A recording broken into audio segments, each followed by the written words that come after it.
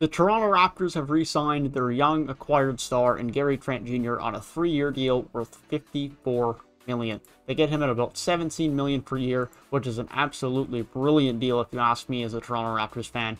I was genuinely worried that we were going to have to pay him 20 or more a season, and to be able to acquire him at about $17 million a year and lock him in for the next 3 years is an absolutely brilliant signing.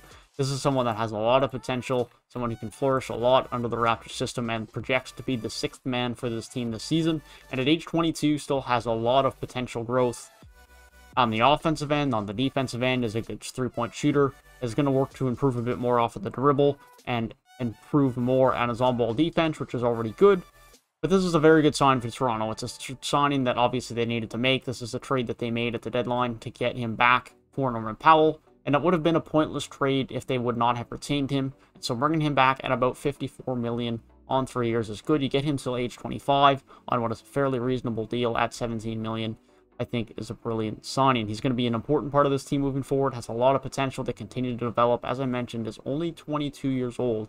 So has a lot of time and room to grow. And really has the potential to be a top-end player in the league. And continue to be an important part for this Toronto team. On a team that looks to be a lot more competitive moving forward.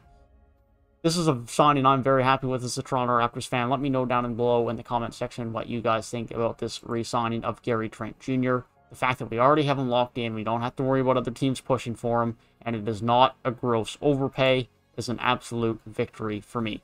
So let me know what you think down below in the comment section. Leave a like on the video and subscribe to the channel if you did enjoy the video and want to hear more NBA content from me and more NBA free agency news, as I will be continuing to post videos on NBA free agency signing that occurs tonight and through the next couple of weeks.